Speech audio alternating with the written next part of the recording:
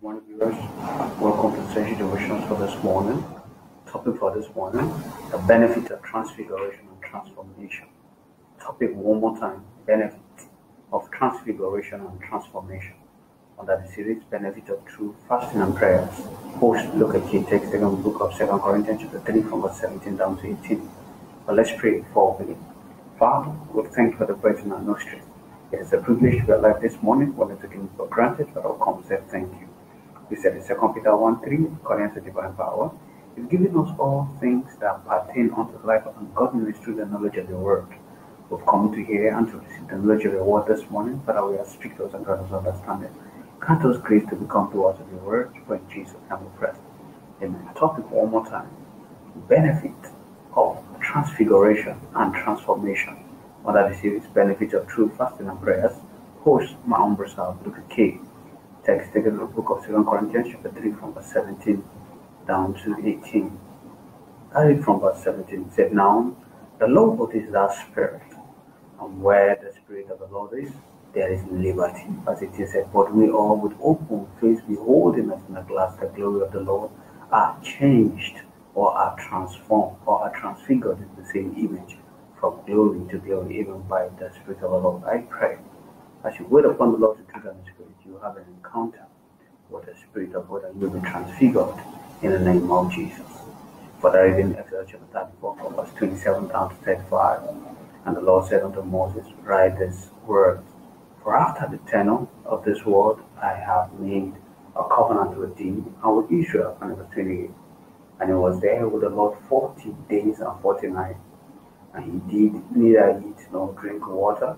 And he wrote upon the tables the words of the covenant, the 10th commandment. And verse 29.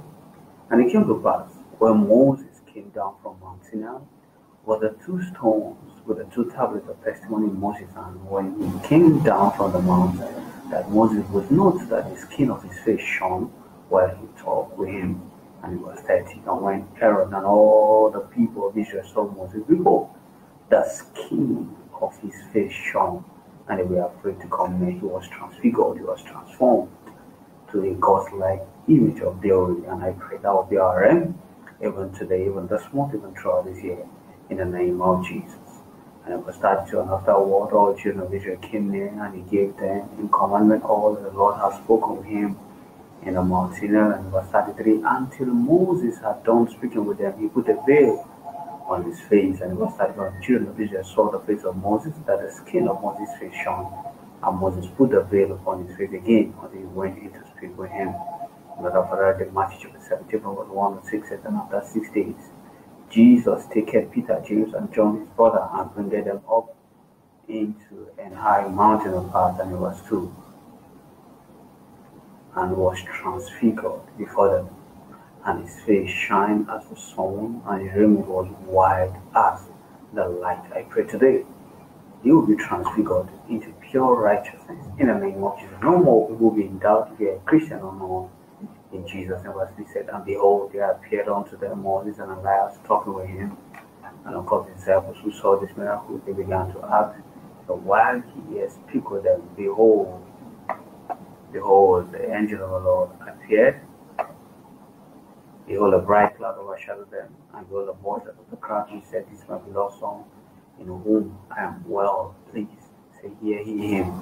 And number 6. And when the disciples heard it, they fell on their faces, and they were so afraid. At last, Father, again, Luke chapter 4, Luke chapter 14, Luke chapter 4, from verse 1 to 15.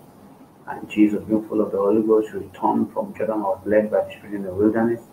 And he was there for 40 days and for 49. And it was 14, and Jesus returned in the power of the Spirit into Galilee.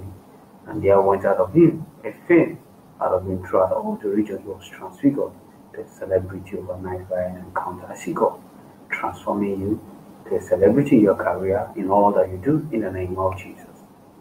Topic one more time. Benefits of transfiguration and transformation. Under the series, benefit of true fasting and prayer. Host look at key text in the book of 2 Corinthians chapter 3 from 17 to 18. We read that in Exodus chapter 34 from 27 to 35, Matthew 17, 1 to 6, Luke 14, 1, Luke 4 rather, 1 to 15. Please, at the leisure time, read the scriptures again You will be blessed in Jesus' name. Thinking cap. Until you are spiritually transfigured, you can't be physically transformed in glory. To that again. Until you are spiritually transfigured, you can't be physically transformed in glory. Think about it. Today we'll look at a topic, the benefit of transfiguration and transformation, and that teaches you some of the benefit of true fasting and prayers. First, by introduction, let's recognize that among the benefits of fasting and prayers is transfiguration and transformation. We live in a world where the spirit of iniquity is so much at work, and the garment of filthiness is forcefully clothed on people. Remember the story of Daniel. Meaning, without transfiguration, one would normally and naturally live in sin in this world. And no wonder you hear people say it's impossible for one to live righteous on this earth.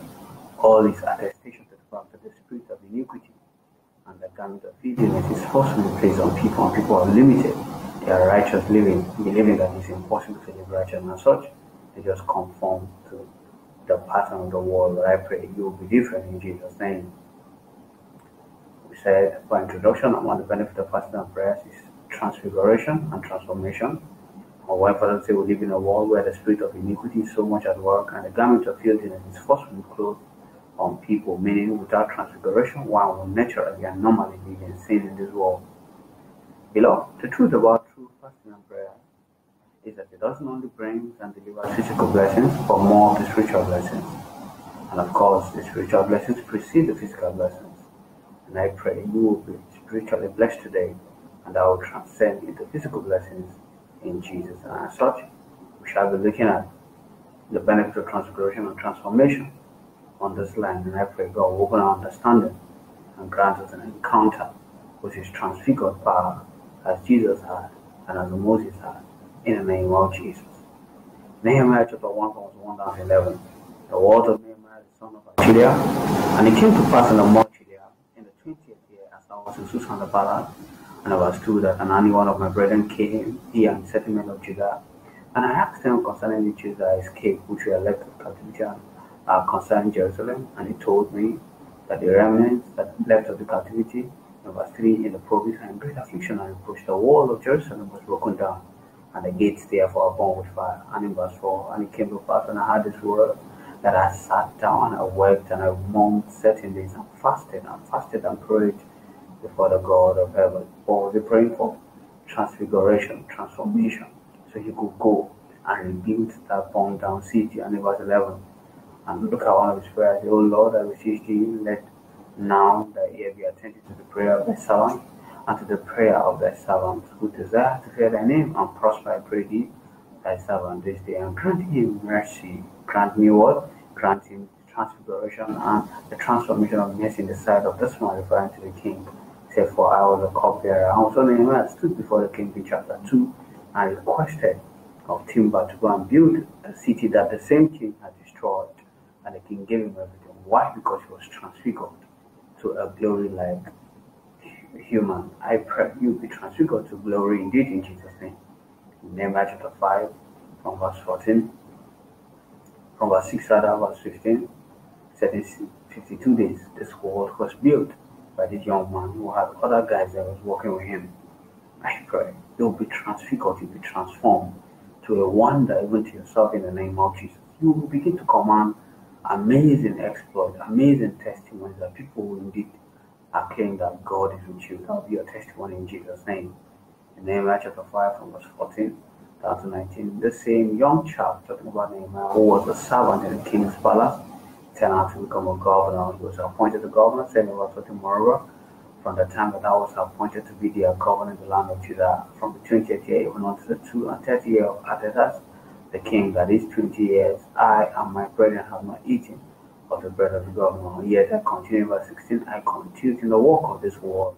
Neither bought we any land, and all my servants were gathered thither unto the work. So transfiguration and transformation bring people into beautiful leadership, into true leaders. And look at, you can see one of Nehemiah. I see God transfiguring you to a leader in your field in the name of Jesus. Daniel chapter 9 from verse 2 down to 23.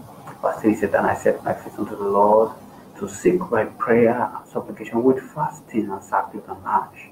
And verse 4 said, I prayed unto the Lord my God and made my confession and said, O Lord, the great and dreadful God, keep the covenant and mercy to them that love him, and to them that keep his commandment. Said in verse 20, and whilst I was speaking and praying and confessing my sin and sin of my people, and presenting my supplication before the God for the holy mountain of my God. Verse 21 said, yeah, while I was speaking in prayer, even the angel even among Gabriel, whom I've seen in the vision, appeared to me. He said, being caused to fly swiftly, touched me about the time of the evening of vision. And it was 27. He informed me and talked with me and said, O Daniel, I am now come forth to give thee skill and understanding. I pray in this season, God will appear to you. You will be transfigured. You will be transformed in the name of Jesus. Complete that scripture down to verse 23. I don't even go off time. Look for verse 14 said, and Jesus returned in the power of the Spirit into Galilee, and there went out a fame of him throughout all the region. He became a star overnight after transfiguration from the prayer and fasting mountain. I pray at the end of this adventure, as you descend from this prayer and fasting mountain after the 21 days adventure, God will turn you to a celebrity. You will be to a wonder to yourself and to your world around you in the name of Jesus. Very quickly, we'll be looking at subtopic, the real benefit of true fasting and prayer. And we'll see 2 points thus far. So the first point, the benefit of setting for the top. The benefit of what? Setting one at the top. With another point yesterday, the benefit of great power. Please, I want to beg you, if I represent the teaching series on this platform, you'll be blessed in Jesus' name. Today we're looking at top point. Subtopic one more time, real benefit of true fasting and prayers. We're looking at the benefit of transfiguration and transformation. This is a total shift from the natural human realms to the divinity realms, that is, the glory realms, where one is totally changed to the God-like image in all aspects of life. I take that again. We're looking at subtopic, real benefit of true fasting and prayers, and we're dwelling on the benefit of transfiguration and transformation. We said this is a total shift from the natural human realms to the divinity realms, that is, the glory realms, where one is totally changed to the God-like image in all aspects of life. I see all areas of the life being transfigured to glory-like, to the Christ-like life in the name of Jesus. Exodus 34 verse 27 down to 35. We read the story of Moses there, how he went to the mountain praying and fasting for 40 days, there camping with God. And when he descended, the glory of the Lord filled him up. He was physically transfigured. He was transformed to a glory image. No one could look at his face. He was glittering and shining literally. He has to put a veil to cover his head, cover his face before he could talk to the children of Israel and before he could talk to his servant Herod. I pray after these people wanted adventure, God will literally transform and transfigure you. You will become untouchable in the name of Jesus. Only good news of glory will come from you in Jesus. Don't forget Daniel chapter 2 from verse 16 to 48. He was on a prayer mountain to intercede for his people. So he read from the book of Isaiah the number of years that he should spend in captivity and when their freedom should come. And he began to pray. Lord, it is time for our freedom. He began to fast and to pray. And the angel Gabriel appeared to him. And Daniel was transfigured. Look at the great exploit that he has done.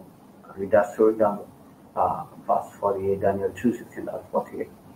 2 Corinthians chapter 3, from verse 17 down to 18. Our anchor scripture, he said, we all with open face, said, now, the Lord is that Spirit, in verse 17, where the Spirit of the Lord there is liberty. So you need to have an encounter with the Spirit of liberty. One further say, verse 18, but we all, not limited to some people, we all with open face, beholding as in a glass the glory of the Lord, are changed into the same image from glory to glory, even as by the Spirit of the Lord. I pray, as you wait upon the Lord, as you call upon the Lord in truth and Spirit, literal glory will be visible. No one will see you and do you hurt anymore. You're going to bear the mark of Christ in your forehead. No one shall hurt you. No accident around you. Imagine God with you and having an accident. It's not possible. Imagine that you're radiating around you and you're being sick, being lying in the hospital, but it's not possible.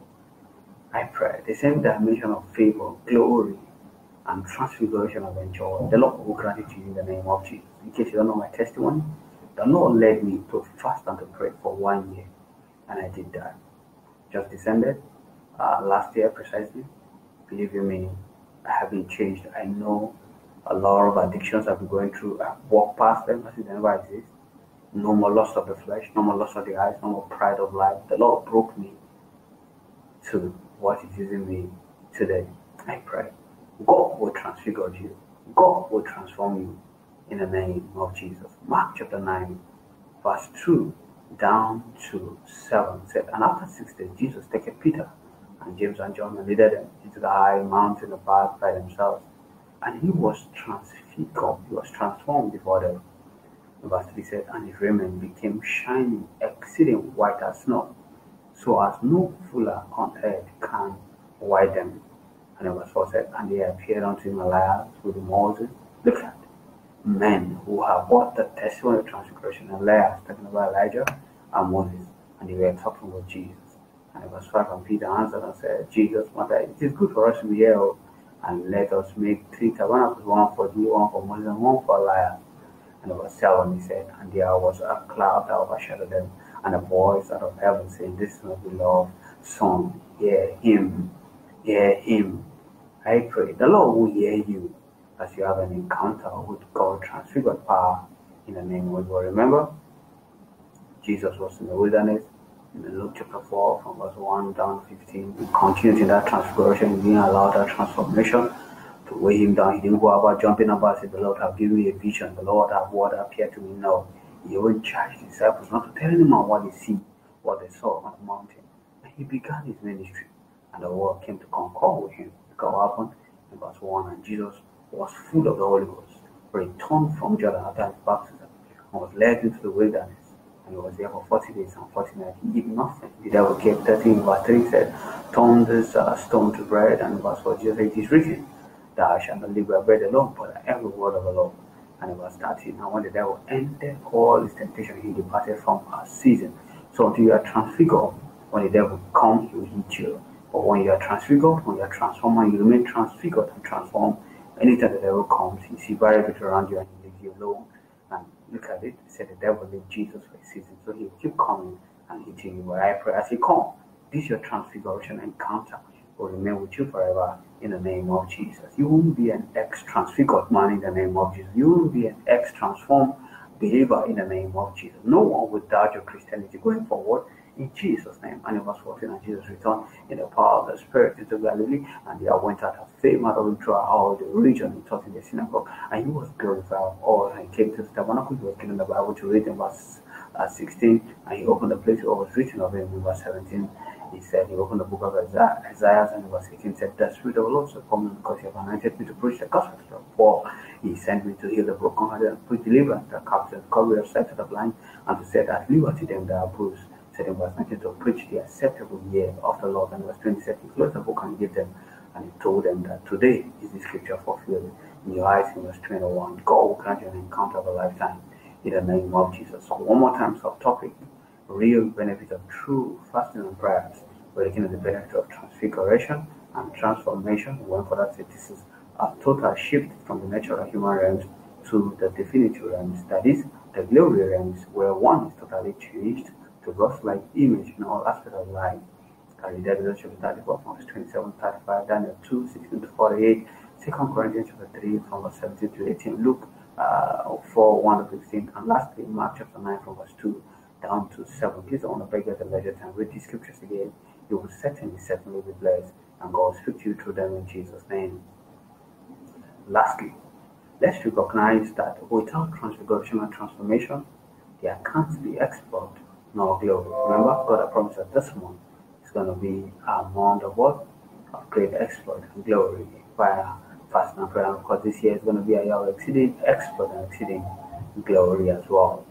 Because glory and exploit are all spiritual blessings. Take that again. Lastly, let's recognize that without transfiguration and transformation, there can't be exploit nor glory. Because glory and exploit are all spiritual blessings.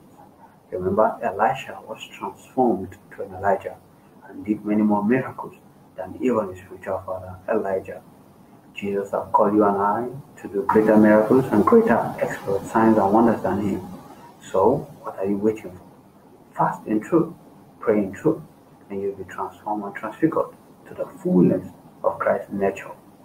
And I pray that will be your portion in Jesus' name. However, we have to first say yes to Jesus and truth for us before our fasting and prayers can secure for us transfiguration and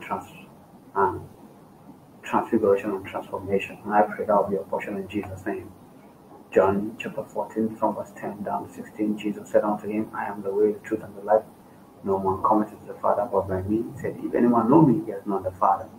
He said, of course, if you want to know Jesus, you want to know the Father, then come through Christ. In Galatians 3, it said, Christ has redeemed us from the curse of the law.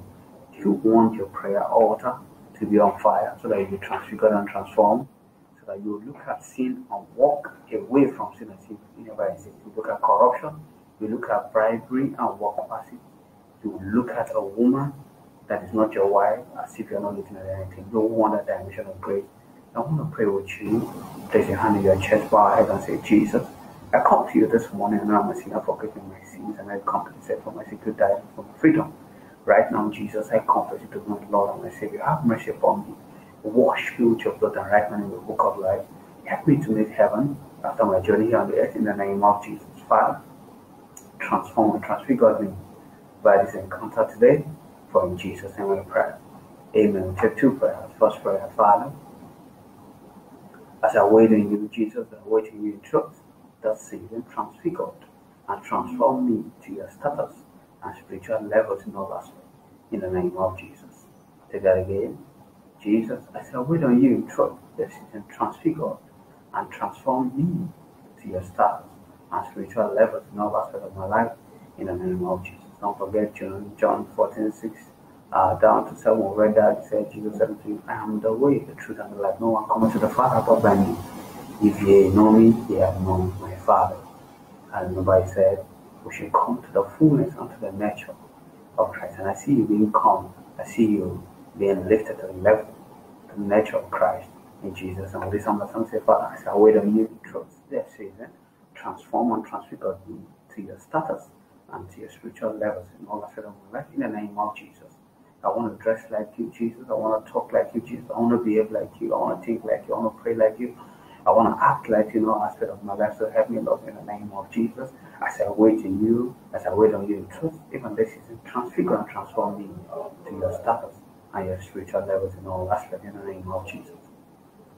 Last prayer, Father, in this season of waiting among the saints all across Nigeria and Africa, transform and transfigure many saints to Christ-like nature indeed.